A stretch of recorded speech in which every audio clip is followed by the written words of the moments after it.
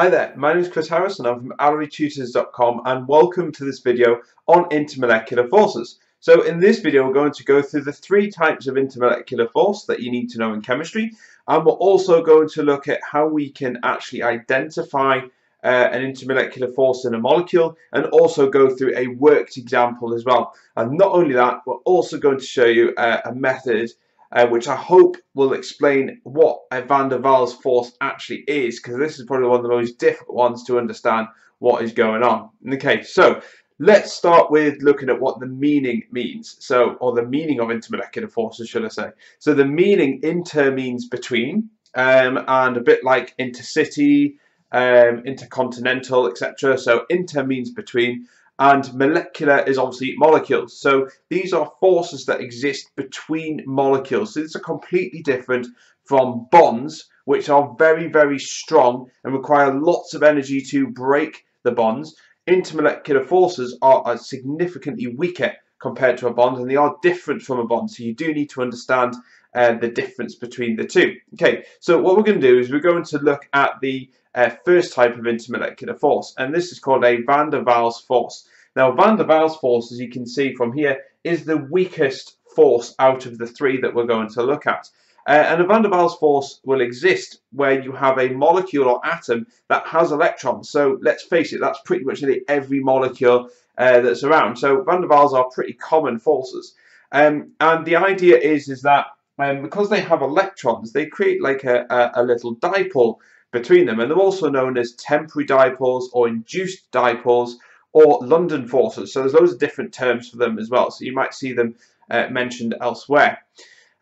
Also, the key concept with the van der Waals, which I'll show you what one is in a minute, is effectively the bigger the MR of the molecule, the bigger the van der Waals force. So if you've got a molecule that has a larger MR, then it's more likely to have, or will have, a larger van der Waals force, and therefore its melting and boiling point increases. Now, with intermolecular forces, what governs melting and boiling point is the actual type of force that the molecule has. So we'll come on to that when we look at the other three as well. Okay, so let's see what a van der Waals force is. So you can see here I've got some diagrams here, and I've got a non-polar chlorine molecule as an example, so Cl2. Now, normally the electrons are actually spread equally across that molecule, but when another chlorine molecule approaches another chlorine molecule, so we've got two chlorine molecules coming together, something weird happens to the electrons. I'm going to try and explain this using a bowl of water, believe it or not, so I hope this actually works. So you can see here's our bowl of water, and you can see what I've done is I've drawn down like a chlorine molecule on the side of the dish. Now, also what I've done is I have placed some water inside the bowl, and the water is there to symbolize electrons. And you can see here that normally if it's chlorine on its own without any further influence, the electrons are evenly spread across the molecule, as you can see there. So let's say, if I just hold this carefully so I don't drop it, so let's say I've got a molecule here. I'll just push it to this side. So we've got our molecule here, and let's say I have another chlorine molecule that approaches from this side. Now, this chlorine molecule has electrons as well, as does this one. So because both of them have electrons, we get electron repulsion. So this chlorine molecule, approaches it, and what happens is the electrons then shift to one side. So electrons come from here, the chlorine atom comes from here, and so the electrons will then shift on this molecule to that side. And you can see what we have as a result is, you can see we've got chlorine atom on this side of the molecule which has loads of electrons. You can see the high density of electrons on this side, and this chlorine atom actually has a lot less electrons on its side. So what we've done is we've created a temporary dipole, and the dipole's only there because the chlorine molecule from this side has effectively distorted the electrons. So we have more electrons on this side than we do on this side, and so what this created is a delta negative chlorine on this side and a delta positive chlorine on this side. So we have an induced dipole, and because we have a delta positive and a delta negative, and the same on the other chlorine molecule as well, then that means that we have a small attraction between the two molecules, and that small attraction is a van der Waals force. So you can see, as long as it has electrons in it, then you will have this temporary dipole and effectively an attraction between one end of the molecule and the other. So let's go back to this diagram. Okay, so you can see here, here's our chlorine atom. We have a delta negative and a delta positive area. So this is where the electrons have been bunched up towards this side. And as a result, because this is delta positive, the neighbouring chlorine molecule then pushes its electrons towards one side where the delta positive is, obviously because that's where they're attracting. And so this red line here, you can see, it all alternates. This red line is the weak intermolecular force, or the van der Waals force, that exists between the chlorine molecules. Now, as soon as this chlorine molecule disappears, then these electrons will then shuffle back to how they were before until they come across another chlorine molecule, in which case they'll rearrange again. Now you can imagine in a very crowded space of loads of chlorine molecules, you're always going to have some form of dipole in your molecule. So therefore these forces will always exist at some stage. Okay, so looking at the next type, this is a dipole-dipole force. Now, dipole-dipole forces occur in molecules where we have a permanent dipole that exists. So this isn't just a non-polar molecule like chlorine. These ones have a permanent dipole, so they're there irrespective of other molecules around them. So examples of these molecules could be HCl, which we've got there. We could have HBr, HF, ammonia, which is NH3, water, H2O. So all these have a permanent dipole. And this works in exactly the same way pretty much as a van der Waals force, except because the dipole exists permanently, the positive end of one molecule will be attracted to the delta negative end of another. And this attractive force is the dipole-dipole interaction. Again, I've drawn the red line in between to show the attractive forces between them. Now, dipole-dipoles are stronger, as you can see over here, than van der Waals forces. So therefore molecules with these forces will generally have a higher melting point than similar mass molecules that only have van der Waals forces in. It is important as well why we've written the word dipole-dipole. It's not because I want to reiterate the point, but when you're in the exam you must write it as dipole-dipole. You can't just put the word dipole. And the reason why is it just clarifies the idea that we have a dipole on one molecule and a dipole on the other, and because it's these two dipoles that are coming together, we effectively have an attractive force between them. So that is an example of a dipole-dipole molecule.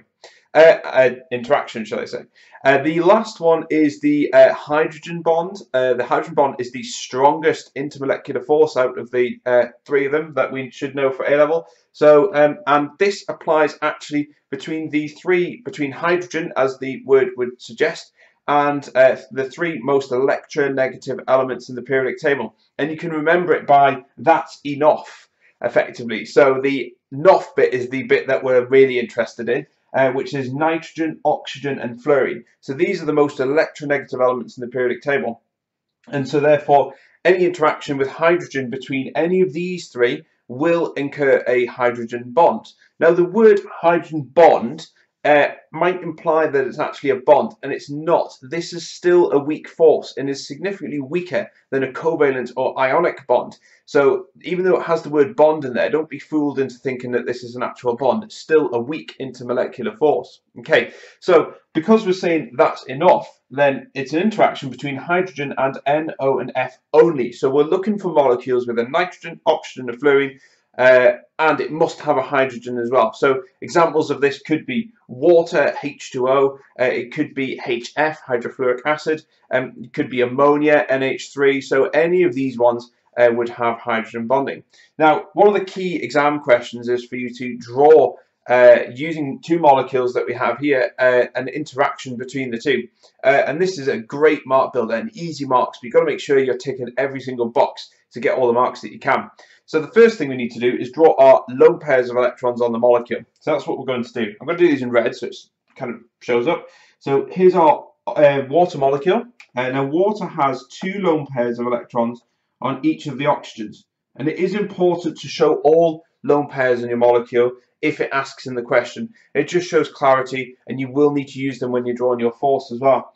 So you can see oxygen has 6 electrons in its outer shell. 4 of them are lone pairs, and the other 2 are involved in bonding with hydrogen. So that's why we have 2 lone pairs on the oxygen. And the next step is then to draw our intermolecular force.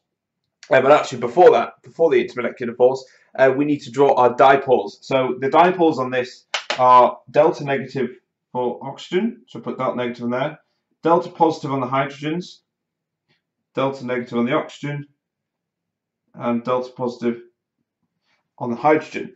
Then we now need to draw our force. So our force is an interaction between hydrogen and either NO or F. In this case, it's hydrogen and oxygen. So we're going to draw our force, and we'll do this in, let's do this in red. Okay, so our force is going to be between hydrogen and oxygen. So it's hydrogen there, and the lone pair on the oxygen. Now you can pick any of them really, it doesn't matter. I've just done it because it's just so happens to be drawn like this. But make sure you draw it from the lone pair of electrons to the hydrogen. Okay, the next important point as well is actually, even though water has hydrogen bonding, it also has dipole-dipole and van der Waals forces. It doesn't just have hydrogen bonding. So if it has hydrogen bonding, it will have the previous two above it. Likewise, any molecule with a dipole-dipole, for example HCl, will have van der Waals forces as well. So all of them will have all three. It's just the strongest intermolecular force is hydrogen bonding. So watch out for that in the exam. If, for example, they ask what intermolecular forces are involved between water molecules, you need to mention all three of them. If it asks what is the strongest intermolecular force in between water molecules, you just need to say hydrogen bonding. So watch out really carefully for that in the exam, because it could trip people up. So like I say, be vigilant. And the final thing, the last thing, is just looking at some examples of how we can identify and prove that these intermolecular forces exist. We have two molecules here. We have water and methane, which is CH4. They both have very similar MRs, 18 and 16. So that means that in terms of the van der Waals forces, they are very similar. But if you look at the boiling points between the two, water boils at 100 degrees Celsius, whereas methane boils at minus 164 degrees Celsius. There is a massive difference in the boiling points between them. And what is governing this difference, or the level of boiling point, is actually the type of force that we have in methane is only van der Waals. That is the strongest intermolecular force there is. Whereas with water, we have hydrogen bonding. So because water has a stronger force in addition to van der Waals, then its melting point is significantly increased. So this is the explanation behind it, and make sure you're able to link the boiling points of substances to the type of intermolecular forces that they have, because this governs the melting point.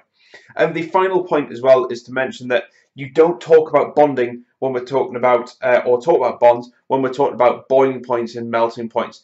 The only time really when you talk about bonds is when you're talking about breaking up a giant structure. So for example, breaking up a diamond or graphite, or breaking up a giant covalent structure, or in ionic terms, which wouldn't really apply here, you're talking about breaking up an ionic bond, which requires an incredible amount of energy to break up a ionic substance, giant ionic substance. So that's the only time when you talk about bonds, breaking bonds and melting points, is when you're talking about breaking giant structures.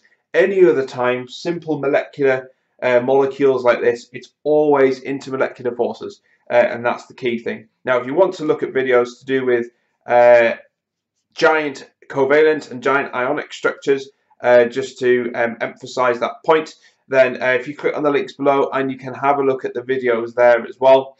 But other than that, that's your intermolecular forces. Make sure you know all three of them, and make sure you're able to answer those questions very, very carefully. That's it now. Bye-bye.